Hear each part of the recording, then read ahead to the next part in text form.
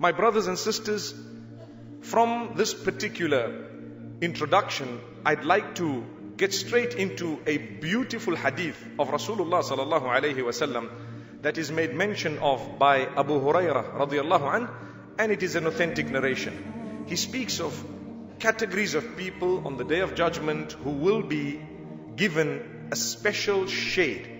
Now, you and I know that if you are at a busy airport, or you are standing in a queue for something very important, or you happen to be in a very crammed up place where there are so many people, even if it was something simple like a football match, if you were to be singled out and brought to the front, let's be honest, how would you feel? You would feel very important. Someone standing there holding a board with your name. You know, you walk straight, you see, oh, had this not been here, perhaps I may have found it a little bit difficult, etc. You feel important. You feel like you have been valued.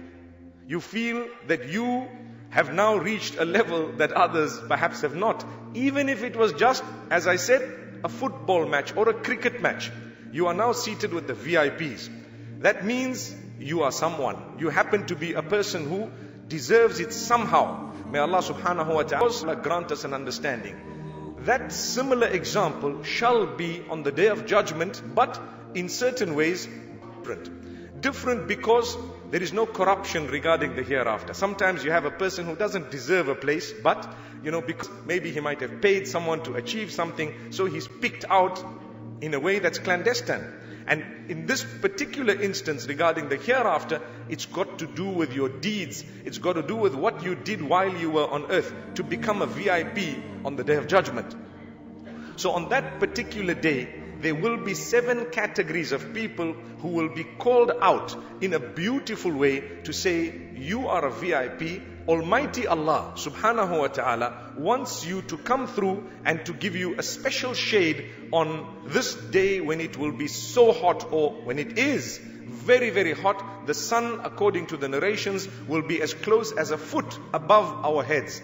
People will be drowning in their sweat, according to the hadith of Rasulullah sallallahu alaihi wasallam. Each one's perspiration equivalent to the amount of sin that he or she had perpetrated without tawbah. Which means if you engaged in sin but you repented to Allah, then that repentance will have wiped out the sins completely. So remember this. But it's only for those who died in a condition whereby they did not repent who will regret. May Allah subhanahu wa ta'ala protect us all. So from this beautiful hadith, the Prophet sallallahu alayhi wasallam says, "Sab'atun yudhilluhum Allahu fi dhillihi yawma la dhilla illa dhilluhu." There are 7 categories of people whom Allah will grant His own shade on the day that there will be no shade besides His. Exactly how that shade is going to be, I cannot describe beyond the description given by Rasulullah sallallahu alaihi wasallam. All we know is it will be an absolutely superb shade filled with coolness and comfort on a day when it will be most needed. Some of you who may have gone for Hajj, may Allah take us all for Hajj, and may Allah subhanahu wa ta'ala make it easy for those who've made an intention to go for Hajj this year too. You know, in the peak of the heat, if you were to be standing in Arafah, how you would actually feel the heat of the day.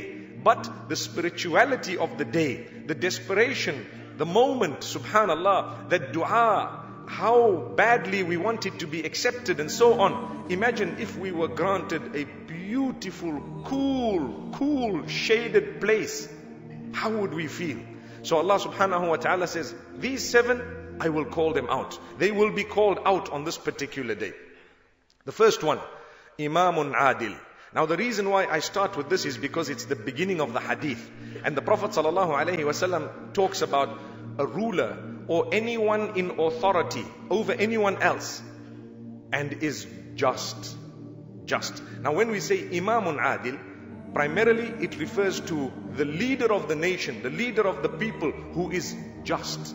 A person whom, when he was sitting in a position of authority, he did not abuse that power. He did not misuse it. In fact, he was honest, he was upright, he was just, he was fair, he was balanced. And subhanallah, as a result of that, Allah says, you deserve a VIP status. Because when you were at the top, You were so humble, you were so honest. May Allah subhanahu wa ta'ala not only grant us honest and beautiful leaders, but may Allah make us from among those, whenever we have authority, even in our own little homes, over a person or two or more or less, we are people who are just. Be just. At your workplace, you may have authority.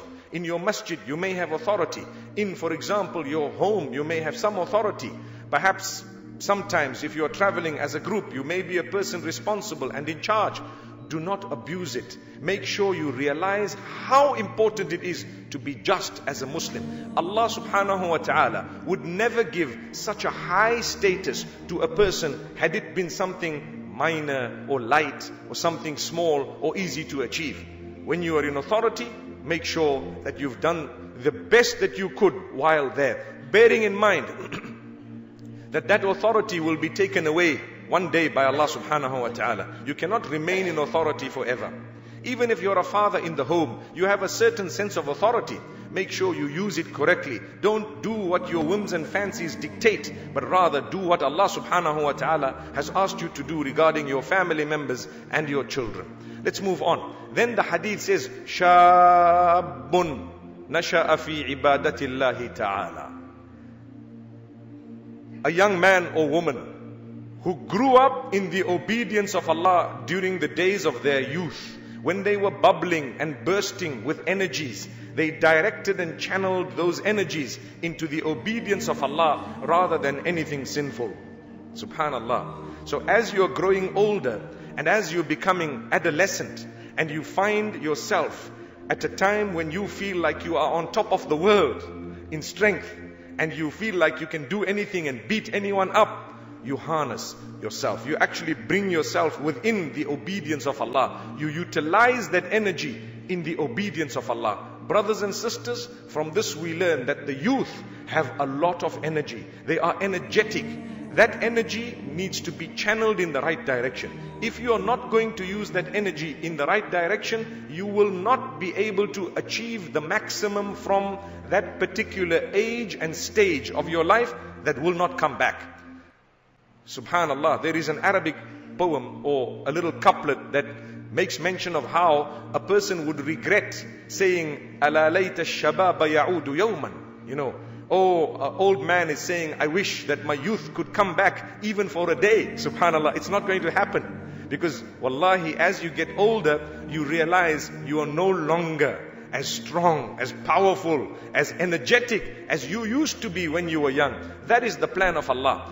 الله الذي خلقكم من ضعف ثم جعل من بعد ضعف قوة ثم جعل من بعد قوة ضعفا وشيبة. Allah makes mention of it in the Quran. He creates mankind in a condition of weakness. From that He transforms it into a condition of strength, and thereafter He returns it to a condition of weakness again and grey hair. Subhanallah. This is the gift of Allah. So while you are in your peak, make sure you use this age in a way that is the most beneficial. If you have $1,000, for example, and you are to start a business, you would be foolish. The first thing you do, go call all your friends and have a meal. And say, don't worry, it's 1,000, I don't mind. I actually can take everyone out for a meal. Hang on, you were given the money in order to start up a business. Start the business, perhaps when you get a profit, you might want to then call your friends for a meal, etc. You don't just start off by eating into your capital, because you know your intention is there. Yes, I do want to be charitable, I do want to give, but I cannot eat into this capital of mine. This is why, subhanallah, Allah subhanahu wa ta'ala has kept the rules and regulations of zakat so fair that the tools of a trade, there is no zakat on. Because those are the tools of the trade. How can I pay on the value of the tools through which I'm going to earn, by which I will become charitable? May Allah subhanahu wa ta'ala grant us a deep understanding. So my brothers and sisters, this hadith, the Prophet sallallahu alaihi wasallam says, as you're growing older, think about it. Think about your energies. Channel them in the right direction. Today, we have the masjid. Make a little group of people. Get to the masjid. When you get to the masjid, Don't just come and read your salah and walk off. Find out about the condition of the brothers and sisters who are there, and perhaps others who may not have come. Find out why. Those who are sick and ill, show concern. You are a young man, you are a young woman, you have energies, you have so much Allah has bestowed upon you. You have a fresh mind, inshallah, not contaminated by the will of Allah subhanahu wa ta'ala. You can come up with some beautiful, brilliant ideas. Share your thoughts, your ideas. They may not be considered always. You know, if we have 100 youngsters and we are talking about how best we want to pack the Eid packs, for example, for those in Khayelitsha, for example, and put a smile on the face of the orphans and the widows, you might have 20 different ideas. At the end of the day, we have to choose one of those 20. Don't become despondent because your idea was not chosen. Inshallah, another time. It's impossible humanly to follow 20 different opinions for one thing. We have to follow one, and we have to discount the other 19, even if they were good opinions. May Allah subhanahu wa ta'ala help us share our views with the idea that they are just views. They don't have to actually be adopted. And may He never make us from those who become upset when our opinion was not the chosen one. Because there are others equally important. They are also good people, mashallah. They gave their views. This is just a piece of advice, a practical piece of advice. So my brothers and sisters, you come into the masjid and it becomes a community affair.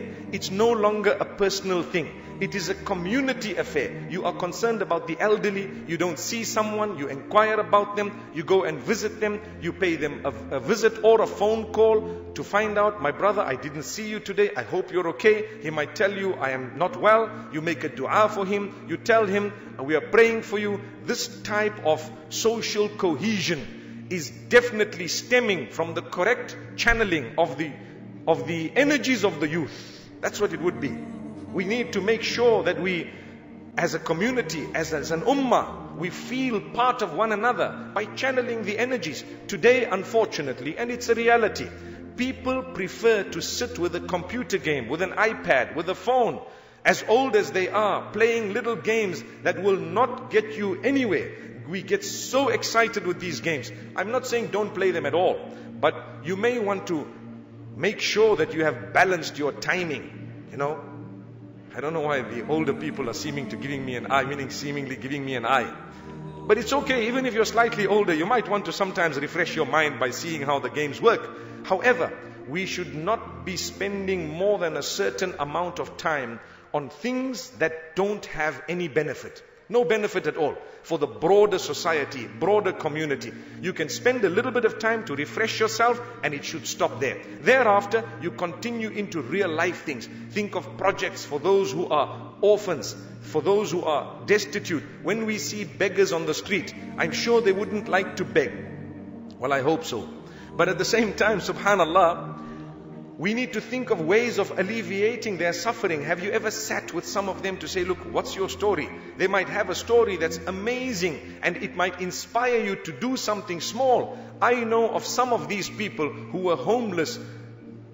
Some of these homeless people, you know, back at home in Zimbabwe, they call them street children, subhanallah, because they don't have anywhere to go. And I know of some who've been to school thereafter and they've come out big businessmen, subhanallah. How? Someone had a concern, someone shared, someone sponsored, someone collected, someone did. And mashallah, I bear witness that there are so many from amongst our youth who are participating as volunteers in so many of these activities. May Allah subhanahu wa ta'ala make it a means of encouragement for the rest of us. Ameen. So, as we develop these energies that Allah subhanahu wa ta'ala has given us, we will grow, we become slightly older. When we marry, we make sure we marry correctly. My brothers and sisters, marriage determines the rest of your life and how it will pan out. The choice you make for the person you want to live the rest of your life with needs to be very, very wise. It should not just be made spur of the moment, subhanallah. You need to think about it in advance. Are the qualities in this particular person I'd like as a father of my children or a mother of my children, are they really there? You know, do they really fit that particular position that they're going to be holding in my heart and in my life? Because sometimes the decision we make regarding marriage can actually shatter the dreams that we may have had as a person just prior to marriage. May Allah subhanahu wa ta'ala make it easy for us. If you're a spouse, please support your spouse in goodness, in that which is in the obedience of Allah. You are still young. You are still included in the term youth. So you are still growing. May Allah subhanahu wa ta'ala make it easy for us. We need to support one another as family members, as brothers, as sisters. Let's go out and solve problems, not create problems. Every time there is an issue and a problem in society, ask yourself, have I been part of the problem or part of the solution? The answer should always be one of two things. Either I'm a part of the solution or I haven't participated in it.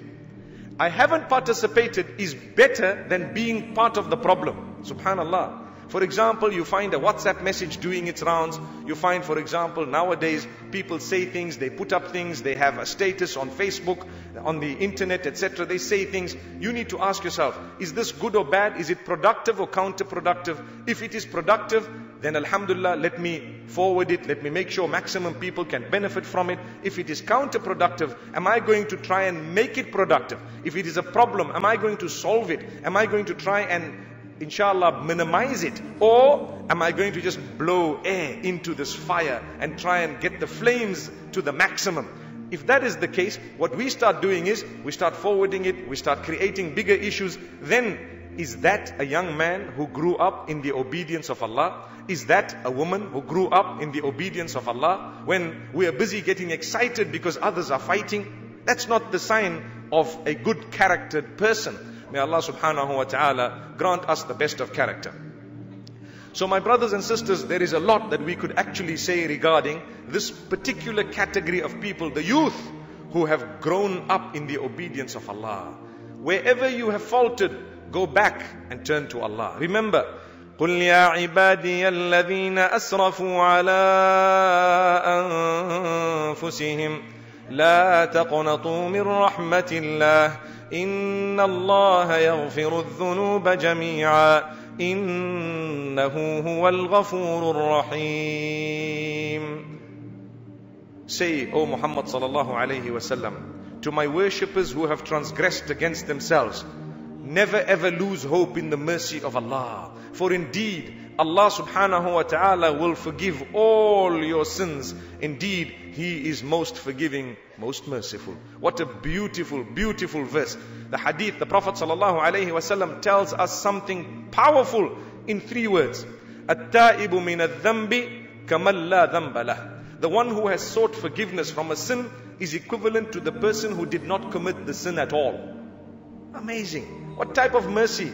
These are the words of Rasulullah sallallahu alayhi wasallam. So if you have done something that you are not proud of, change it today. Seek the forgiveness of Allah. Promise Allah, Ya Allah, the day that I arrive on that day of judgment, I would like to achieve this beauty and this shade. Forgive me, Ya Allah. I know you will give it to me. You are merciful, O Allah subhanahu wa ta'ala. So this is something that we need to learn from. We need to be hopeful in the mercy of Allah subhanahu wa ta'ala. It doesn't mean that you've had a false start, so to speak, for your race, that you are suddenly disqualified completely, because this is not just an Olympic race, it is life. Allah gives you countless chances for as long as you're alive. Allah gives you countless chances for as long as you're alive. So keep on going and keep on turning to Allah subhanahu wa ta'ala, no matter what. Have hope in the mercy of Allah, and Allah will open your doors. Start doing your good deed. And I want to mention one more very interesting point before we move on to the next category. And that is, my brothers and sisters, when we commit sin privately. We are embarrassed to show people what we are doing. And in fact, it is good that people do not commit sin openly, because the mercy of Allah is more closely connected to a person who's ashamed of what he's done in terms of wrong than the one who's proud of his sin. You know, you go out and commit adultery and then you want to post a video of it, astaghfirullah, that's not a mu'min, that's not a Muslim, right?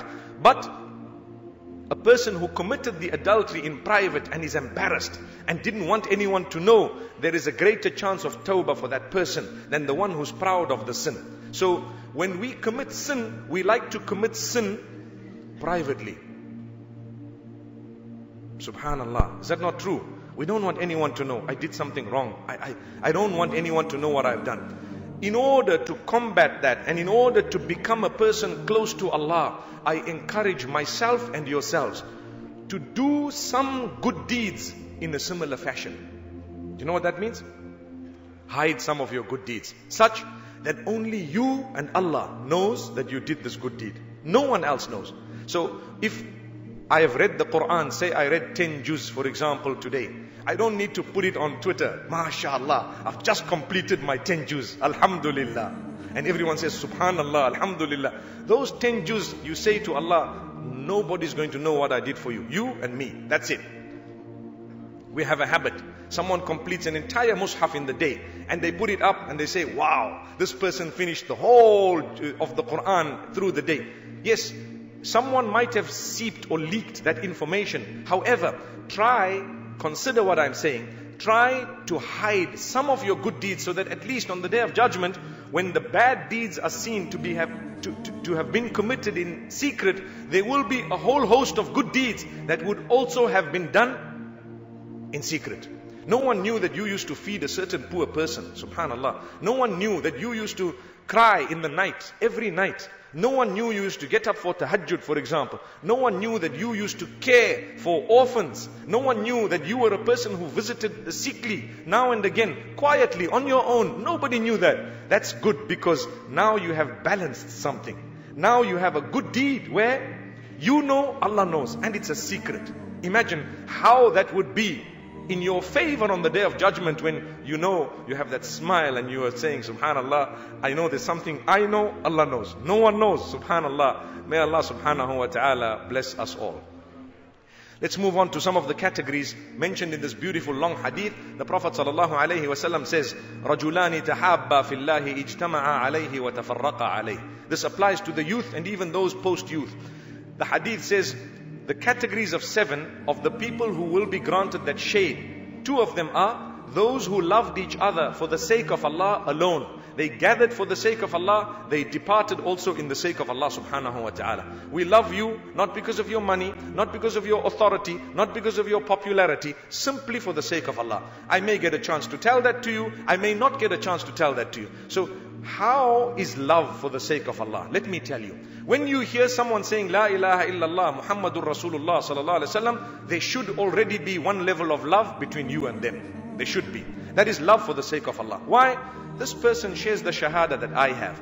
The minute you feel the hatred in that, there is something wrong with your own shahada. That is what it is. There is something wrong with your own shahada. How can you hate others who utter La ilaha illallah Muhammadur Rasulullah sallallahu alaihi wasallam? Even if they are making a mistake, you dislike their mistake, you dislike their error, but you don't dislike the person, you love them. Then you see someone coming into the masjid. What are they trying to achieve? They are trying to get closer to the same Allah you are trying to get close to. So we are all going in the same direction. When the World Cup was here in Cape Town, people started giving each other lifts to go to the venue because they didn't want a massing of vehicles there. So they were all heading for the same match. So we decided to create a lift club. You know what I'm talking about. So in the same way, we're all heading to Jannah. Let's create a lift club. I help you, you help me. I love you, you love me. MashaAllah. I see you in the masjid. I'm so happy. MashaAllah, you're reading salah. It doesn't mean that this uncle is taking so long in sujood, so he's a big show-off. No.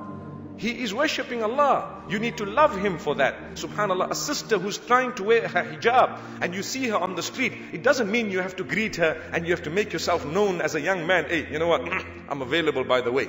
That's not how it should be. No. You need to make dua for her without her knowing that you've made dua. Your heart needs to feel this connection for the sake of Allah. That's my sister. If you see any harm in her direction, or if there is an opportunity to render any form of assistance for her, you should be the first one before anyone else, because you have a deep connection. And she's trying very hard to dress appropriately at a time when it is not easy to dress so appropriately due to the Islamophobia across the entire globe. So shouldn't it be a means of your happiness? You smile, mashallah, mashallah, look at the sister, look at the brother, mashallah, they are trying so hard. You see people reading the Quran, you see someone giving a charity. Think good things about one another. Someone gives a charity, don't say, he's just boasting because he's got a lot of money. Those are negative thoughts. They are not heavenly. They are not divinely inspired thoughts. They are thoughts that are actually coming and stemming from the evil of the devil and the evil of our own selves. So let's protect ourselves from this. This is why the hadith says, if you really love one another for the sake of Allah subhanahu wa ta'ala, and obedience brings you together, you deserve VIP status. Subhanallah. Rajulani tahabba fillah ijtama'a alayhi wa tafarraqa alayhi. Another quality, another category of person, rajulun qalbuhu mu'allaqun bil masajid. A man whose heart is hanging in the masjid. In the case of the sisters, it would be true that her heart would be hanging to the salah. The next salah, when is it going to be? As soon as the time enters, you fulfill your salah, you deserve VIP status. As soon as the time of prayer enters, you drop everything, you fulfill your salah, you deserve a VIP status. You can start today, subhanallah. It's not difficult. The hadith continues. In fact, the hadith says, رَجُلٌ دَعَتْهُ إِمْرَأَةٌ ذَاتُ مَنْصَبٍ وَجَمَالٍ فَقَالَ إِنِّي أَخَافُ اللَّهِ. A person who is called, a man who is called to sin, and the same would apply to a woman who is called to adultery or fornication, in a scenario where everything is facilitated. The person calling you is extremely good looking, extremely wealthy, everything is facilitated, and you only say, I fear Allah, I can't do this. I can't do this. May Allah subhanahu wa ta'ala strengthen us in the face of sin. Today sin is available wholesale. You are indeed a VIP if for the sake of Allah you can say, I can't do this. Allahu Akbar. When it's right in front of you, nothing is stopping you. Your energies are trying to push you in that direction, but your closeness to Allah makes you say, you know what? Not me. May Allah subhanahu wa ta'ala protect us from sin. No matter what sin it is, my brothers and sisters, wallahi, if you stay away from it for the sake of Allah, you have contributed not only to your own closeness with Allah, but to society and community, cleansing it and inshallah improving the values and moral standards of society and community. May Allah subhanahu wa ta'ala grant us goodness. I want to end with one last category. رَجُلٌ ذَكَرَ اللَّهَ خَالِيًا فَفَاضَتْ عَيْنَاهُ. A man or a woman who remembers Allah subhanahu wa ta'ala alone. When you're alone, you remembered Allah sometime. You heard a verse of the Quran. Perhaps you saw one of the signs of Allah subhanahu wa ta'ala. You pondered over your condition, over the mercy of Allah. And that made you cry. If your eyes were filled with tears because of the love of Allah subhanahu wa ta'ala, you deserve a VIP status. Allah says, we know. We've seen, we've watched. Sometimes your hair stands, you get goosebumps. You think of Allah subhanahu wa ta'ala. My brothers and sisters, I've spoken for half an hour. I ask Allah subhanahu wa ta'ala to make us from those who can take home at least a single lesson. And inshallah we can improve ourselves. All the qualities we have, let them be divinely inspired. Let them be beautiful. Ask yourself, it's not difficult.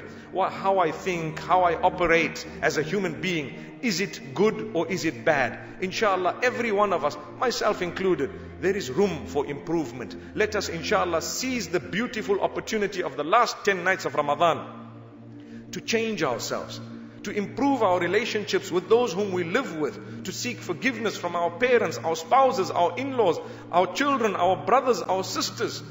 To kindle a relationship that is broken would definitely get you into Jannatul Firdaus if it was done with